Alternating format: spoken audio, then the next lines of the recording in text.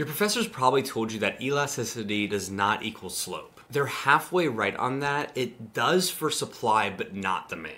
And we're going to use the midpoint method here to visualize and really see for ourselves how this works. Now, before we get started, if you've got a test or quiz coming up and you're absolutely screwed for it, go check out my microeconomics cram kit on my website. I'll walk you through basically the entire class in around 2 hours with my 95 concept breakdowns. Free access available to you, so if you need it, go check it out. All right, we're going to start here with the supply curve and see with the midpoint method how elasticity does equal slope. And then we'll go over to the demand curve and see how it doesn't. So with the supply curve, let's go ahead and just pick 2 points to go between. We'll pick this point right here as P1 with these blue price and quantity values, and this point as P2 with these green quantity and price values. And keep in mind, I'm gonna use super simple numbers right here just so we can see what's actually at play. All right, now what I've done here is plugged in P2 and P1 into our essentially midpoint method formula here. I'm just separating out from the numerator and denominator so that we can visualize easier. Because remember, on the top is the percent change in quantity, on the bottom is the percent change in price. When I solve these out and then divide them by one another, we get a price elasticity of supply value of 1.0 when we move from point 1 to point 2. Let's now go ahead and test this again, except move from different points to see if it remains the same. So instead of using this as our P2, we'll use this point right here. So I'll go ahead and update our green values. And I'll go ahead and update our values in the formula. And then now I'm going to go ahead and solve right here. So I'm going to get this value for the numerator, this value for the denominator. I'm going to divide each, resulting in 1.0 again as our price elasticity of supply value. The reason that this is happening, that we're getting the same price elasticity of supply value, is because of the direct or positive relationship of the supply curve. As price increases, quantity also increases with it. So it doesn't really matter what points we're moving between. The slope of the supply curve is what's going to determine our price elasticity of supply. Now this all changes when we're working with the demand curve because of its inverse or negative relationship. As price increases, quantity decreases. And that's going to mess with our midpoint method formula dependent on where our midpoint occurs. Now before we pick these 2 points and solve for the midpoint method, there's elasticity regions that you need to know on the demand curve. If our midpoint falls right in the middle here,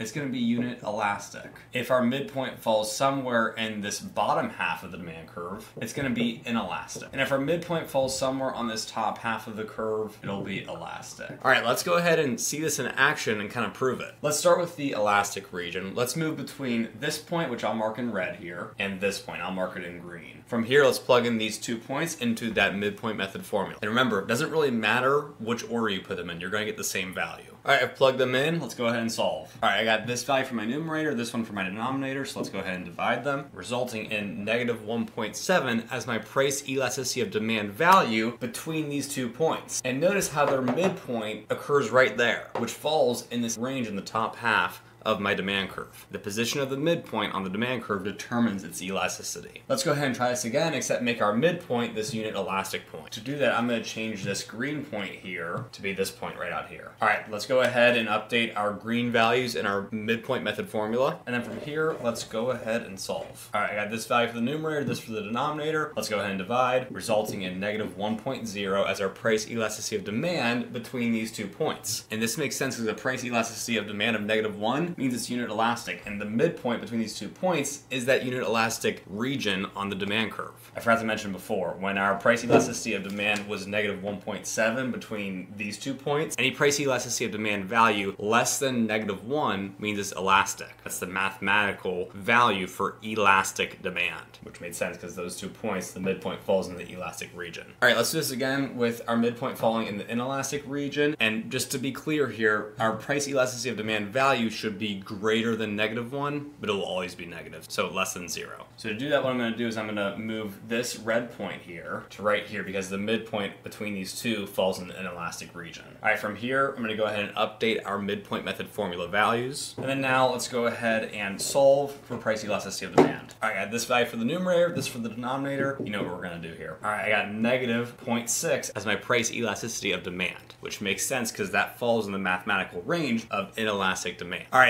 that was a ton right there, but that's why on the demand curve, elasticity does not equal slope. It depends on where your midpoint falls on the demand curve. With the supply curve, we can get lucky because of the direct relationship it holds. Slope just equals elasticity. But on the demand curve, it depends on where our midpoint falls, due to that inverse negative relationship between price and quantity. If you like how I explained microeconomics, go check out that microeconomics cram kit I mentioned at the start of the video. It's essentially your fast track for getting caught up in this class and actually understanding what's going on. It takes about 2 hours to get through all the concept breakdowns, and after that, you're going to be feeling much better about actually grasping what your professor's talking about.